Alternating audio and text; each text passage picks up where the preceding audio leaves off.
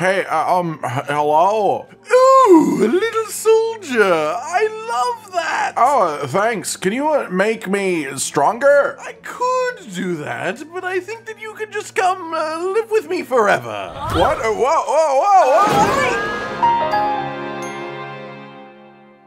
Ladies, gentlemen, and Hylians of all ages, Tears of the Kingdom is a game just absolutely chock full of activities for you to do, and some of them aren't easier than others. Many are straightforward, some require advanced traversal mechanics, some require you to be pretty good at combat, and some are just little flavor activities that are fun to do. But pretty much no matter what you are doing today within this game, there's probably one specific armor set that would make your life easier while you're doing it. And that's why I always say it's better to pick up these awesome pieces of equipment sooner rather than later. And so today we'll be going over another nice meaty collection of armor sets that you need to get for yourself in Tears of the Kingdom at some point over the course of your journey. Starting off with number 1, the Soldier set.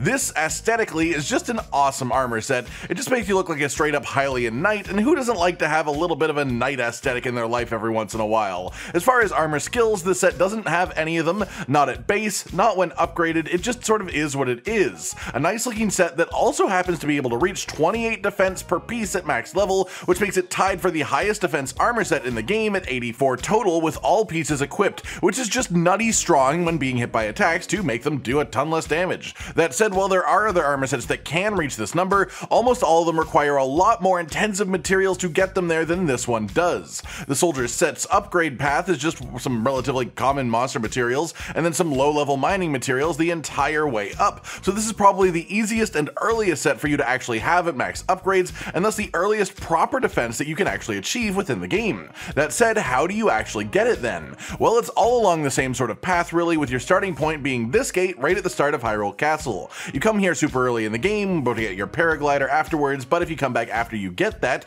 you can actually do all of this pretty much immediately if you want to. Then some more paths will open up to you. Head through the gate and run up this hill to enter the first archway on your right here. Use Ultra Hand in here to lift up some gates and walk through them, and then you'll have enemies in the room, but you can just ignore them. Head up the set of stairs to your right and you will see a metal grate in the middle of the room. Ultra Hand it open and then drop down to find a chest that contains a diamond. That's not our goal here, but it is a real nifty find along the way. After that, drop down the middle of this spiral staircase to reach the bottom of it, where you will find a wall of breakable rocks in front of you. A lot of this journey will be full of breakable rocks, so be ready for breaking rocks. As you break these, they will drop basic weapons and rocks that you can fuse to them to make new wall breakers as you go. Break the wall, go behind it, and you'll find another wall to break before it opens up into a larger cavern. Glide straight across to another breakable wall here and smash through here one bit at a time. Mine are open just to show the path, but you do have to smash these yourself. Once through here though, drop down and you will see some more breakable rocks behind you. Smash them open to reveal a secret little prison area. Walk through to the second cell on the right and Ultra Hand the boulder out of the way. Drop into the pit that the boulder was covering, head to the other end and ascend up through the floor to find the chest containing the soldier's armored chest piece. From here, drop back down into the hole that you came up through and ascend back up into the main chamber. You can make a nice rock breaking weapon here if you want to with the boulder in the cell before you go. If you need more breaking weapons, then head back out of the entrance and straight across is a sturdier breakable wall with some bomb flowers outside of it. Break the wall open however you choose to do so and then follow the path forward to more of the same. Breakable wall, break it again, and behind this is a bit of an underground pond. Swim along it to the right side and then look to your left and you will see a little entrance once again covered in breakable rocks. Swim up to it and break it either from a distance or up close, and inside to the left behind this is an ice lake, and beside that is the chest containing the soldier's helm. Head back out the way that we came in here and follow the pond, this time to the left, swimming through the archway. Ignore the first breakable wall that's beside you for now on the other side of this, and beat up any keys that are on your way as you follow this path upwards to another breakable wall. Smash it down however you please to do so, deal with the stall enemies on the little bridge that are on the other side of it, and then smash open one more wall of rocks, and then on the right, a final set of breakable rocks blocking our path. Destroy these, head on in, and then on the left behind another like is the chest that holds the soldier's greaves. Set complete. Number 2, Stealth Set. When it comes to collecting critters and creatures or even just setting up combat in a preferable way, there are few sets as good as this one, mostly just due to the skill Stealth Up. This skill decreases the amount of sound that you make just as a whole, but it makes it so when you have all 3 ranks and you are crouching, you are barely even noticeable to enemies until you get right up next to them. There are a few sets that even have this skill, but this one is an absolute classic of the Zelda series, the Stealth Set modeled after Sheik armor, and it actually is really easy to get in Tears of the Kingdom 2, not Not to mention that once you upgrade it to 2 stars on each armor piece, it gains a set bonus for having all pieces equipped, which is Night Speed Up, which allows you to not only have the stealth on the armor, but also move faster in dark areas or during the night in the overworld, which can also be said is good for stealth. And who can say no to a bit of faster movement speed? As for how to get it then, it's pretty easy. This one is purchasable from the armor shop in Kakariko Village, but when you first get there you'll notice it is sold for the silly price of 5,000 rupees per armor piece. You can buy it for that price if you really feel so inclined to do so, or you can instead choose to do a lovely little quest for the shop owner to help out their sick grandmother. Simply head towards the eastern exit of the town to this specific location over here, where you will find a woman beside a cooking pot and talk to her to learn more about the quest. She tells you that she needs a specific dish created, one called a veggie porridge, but one that also clears the gloom. To fit those needs you need 3 specific ingredients: Sundelions, which you can find all around the world really, though more commonly on Sky Islands, then also Hylian rice and fresh milk. The last 2 ingredients can be found just generally, but the easiest way for you to acquire them from here is just west of Kakariko town itself. On the road heading out is a roaming merchant who will sell both of these items for 12 rupees each. Head back to the cooking pot, whip up a meal with these ingredients, and give it to the woman beside you. A lovely little cutscene will play, and then if you return to the shop afterwards, the armor will be lowered to a much more reasonable price. On top of that, if for whatever reason you chose to buy the armor for 5,000 rupees each because you're crazy, you will actually be refunded the difference in price when the quest is over, so that's nice at least. Number 3, Sheik's Mask. And this is another sort of classic armor piece in the series and in Tears of the Kingdom. It is not overly hard to acquire, which is nice too.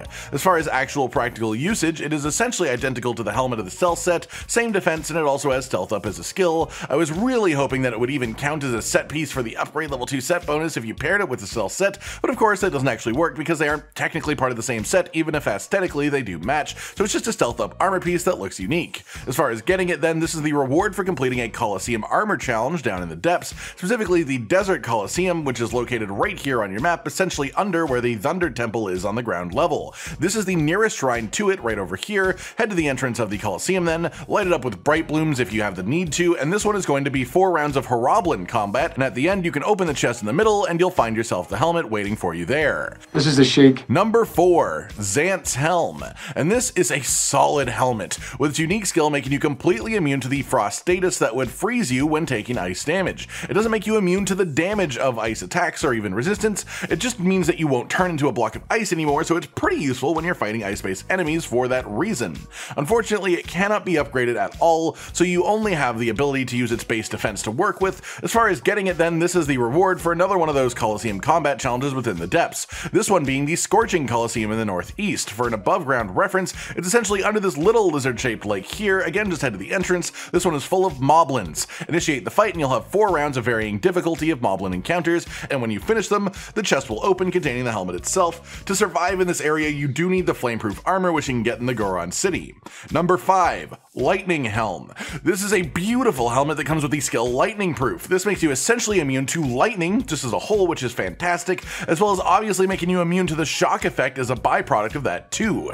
With this you can walk around in a thunderstorm with metal weapons and essentially just become a beacon for high damage strikes, hitting any enemies that are near you, which is awesome to do too. As far as getting it, this one is a little bit of a challenge. First you need to get the Yiga armor set, and to do that we have a full in-depth video on this concept that's already on the channel if you want to check it out. But the spark notes on this part specifically is head to this location, defeat the enemies in the building there, go inside and talk to an NPC, then head to this location over here, this house surrounded by a bunch of spikes, defeat the enemies in the building, talk to the NPC inside, and then go to the cave located right here on your overworld map. Inside of it are more enemies, and then you actually want to turn around and use Ascend to enter a hidden chamber above the main cave area itself, and then talk to the NPC inside of this place for the final piece of armor. With all 3 pieces equipped, you can now enter Yiga hideouts like this main one over here in Gerudo Highlands. Head to this location and knock on the door while wearing the full armor set and they will let you in. Follow the pathway on your right until you reach this massive sprawling room and climb up and walk over to the center platform with the Blade Master. He will tell you about a combat challenge that you can undertake.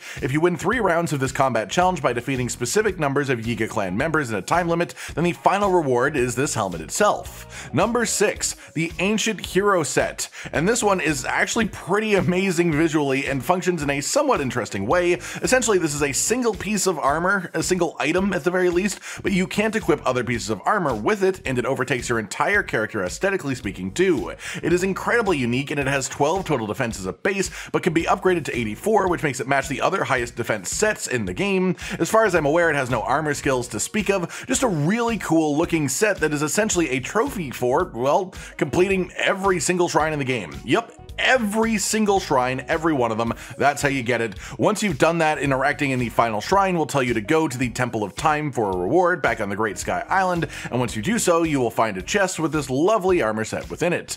And that's it for today, everyone. Another collection of awesome armor to grab for yourself in Tears of the Kingdom. I hope you've enjoyed this video, and I hope you enjoy using these sets for yourself once you've grabbed them, as you will have them around to use for the rest of your journey. Like if you liked the video, subscribe, hit the notification bell for more, and most importantly, ladies and gentlemen, until next time, stay sweet. Josh, Cotton, and Hollow with the videos, dropping the humor like a hammer on your tippy toes, bringing entertainment on a daily arrangement to take our insanity and turn it into entertainment. Yes, I said entertainment twice, to reiterate that it is nice to look into your faces on a mostly daily basis when you let us in your homes to make the whole world a stage. Goodbye.